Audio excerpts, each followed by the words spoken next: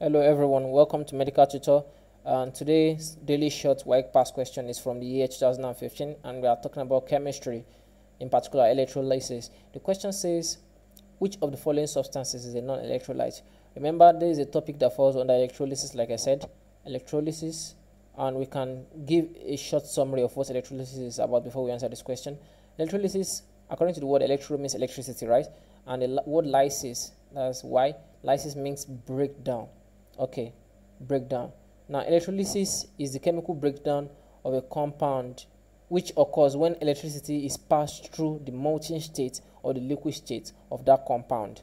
It's the kind of chemical breakdown that occurs when electricity is passed through the molten state or liquid state of that compound.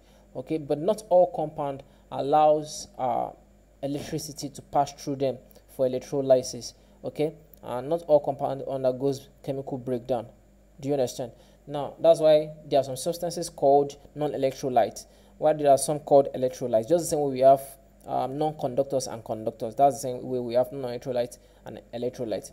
Now, electrolytes are ones that allow electricity to pass through them for chemical breakdown, whereas the non-electrolytes are the ones that do not allow electricity to pass through them for chemical breakdown. Now, one example of electrolyte is NaCl. Another example is NH4Cl. We have KCl, etc.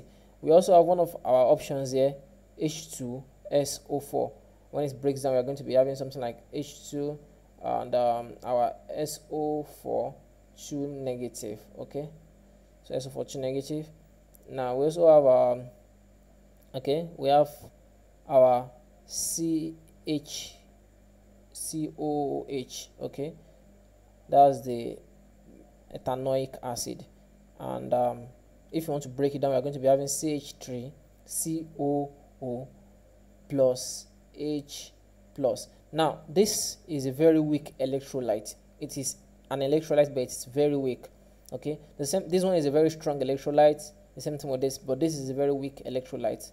Regardless, it's still an electrolyte. Now, the C, option C here now, it can't be broken down. This one is known as hexanal. Yes, if you draw the chemical structure, I normally say, okay, let's try and draw this. C, C, C, C, C, and C. Now, double O and H. I believe you already know what completes the rest. These ones are H, H, H, H, H, H, H, H, H, H, and H. Okay. Now, I believe you already know about how to write or how to draw the structure of an hydrocarbon. So now this is hexanal. 1, 2, 3, 4, 5, 6. We have an O here, H here. So this is a carbonyl compound, hexanal. Okay. Now, of all these ones here, we said H2SO4 is an electrolyte. CH3COO is a weak electrolyte, but still an electrolyte. NH4Cl is an electrolyte. However, C is the odd one out. This is a non-electrolyte. Of course, it does not allow for chemical breakdown through the passage of electricity or whatsoever.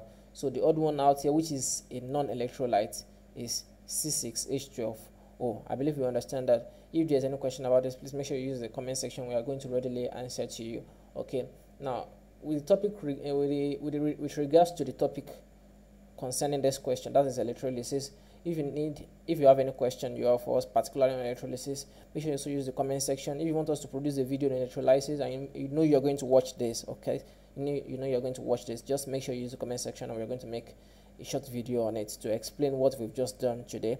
Okay, in the video we'll be able to explain what they call the electrode, fully electrolytes, all the types of electrolytes, examples of electrolytes, electrode itself. We have different types of electrode. We have carbon electrodes, we have platinum electrodes. We have them a lot, all the things you need to know for your WAEC exam.